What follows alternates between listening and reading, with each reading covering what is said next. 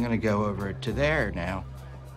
Jake, what's going on? Why is Amy's hair like that? Oh, she obsessively braids her hair when she's nervous, and she's super nervous because she's taking the sergeant's exam today. But Amy loves tests. Not this one. It's always been her plan to be the youngest captain in the history of the NYPD, but if she doesn't pass this exam, she's gonna have to wait another 3 years to take it again, and that'll disrupt her entire life calendar. Is that a real thing? It hangs over her bed. So she's stress breeding. Big deal. That's like a 1 on the Santiago panic scale. Yeah, but we've also jumped up to level 2.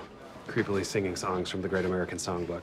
You're a grand old flag, you're a high-flying flag. So, yeah, it's a little tough right now, but I think the worst is behind us. Why are you taking so long to cook my frickin' oatmeal? Yeah.